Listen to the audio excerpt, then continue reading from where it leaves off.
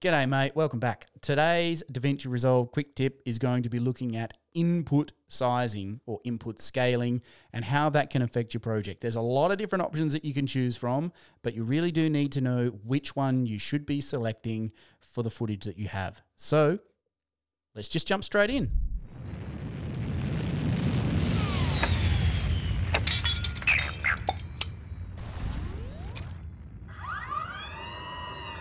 Okay guys, let's just launch our project settings before we import any media, and let's go to our image scaling and go down to input scaling resolution files that are mismatched. So this is going to handle how our footage is imported and how it's then scaled on the timeline resolution, which we set here.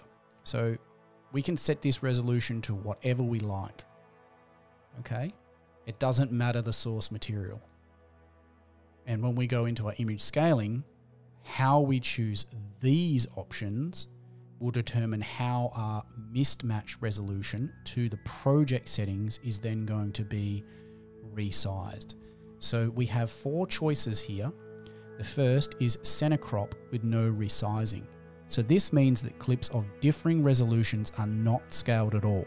Clips that are smaller than the current frame size are surrounded by blanking, and clips that are larger than the current frame size are cropped.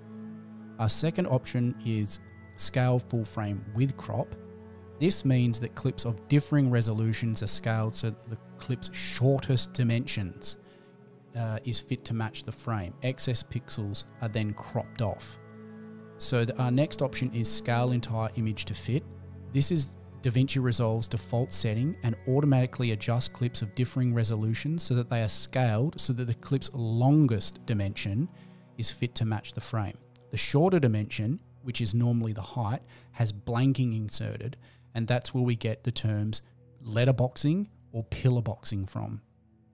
Okay, the fourth is stretch frame to all corners, which is really useful in projects that are anamorphic media, where clips of differing resolutions are squished or stretched to match the frame size in all dimensions. In this way, anamorphic media can be stretched to match the full raster, or full raster media can be squished to fit into an anamorphic frame.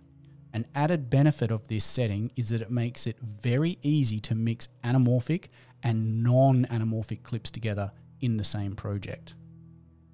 Each of the scaling settings outlined define how clips that don't match the timeline resolution are scaled and fit into the project window. They all kind of have their pros and cons. It really is dependent on A, the source footage, B, the extent to which the footage is resolution mismatched in relation to the master project settings, and C, how you're wanting to use the media in the project. So let's say you're wanting to take 1920 by 1080 footage. So in here, you've gone to your master settings. You've gone, you know what, I'm going to do a 4K blow up. I'm going to choose Ultra HD. I'm going to go back to my image scaling settings, and I'm going to select scale entire image to fit, which is going to automatically change our timeline. And I'm going to say match timeline settings, so it's automatically going to scale our 1080p to 4K. Okay, it's going to automatically scale it, and that's why our super scale here is turned off, because once we match the timeline settings and we're telling it to force conform it to 3840 by 2160, we then don't need to super scale.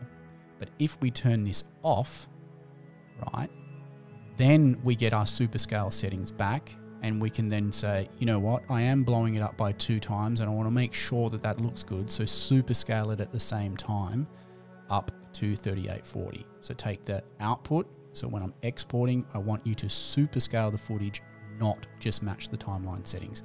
So there's a whole bunch of different ways that you can use these settings to get the best image quality at the end of your project. The big downside of adding super scale here is obviously once you go into your project and you start to edit, every clip is going to be affected by the super scale. And that also means that your system is going to run very slow unless you create or generate optimized media, which is going to take up a lot of disk space. So a lot of the time I choose none here, and I match the timeline settings, and then I'll click save. And now you're ready to start importing your media and make a great project. All right, mate, that's all I've got today. Hopefully you found that tutorial enjoyable. There is a link in the description which will take you to a more in-depth tutorial on this topic.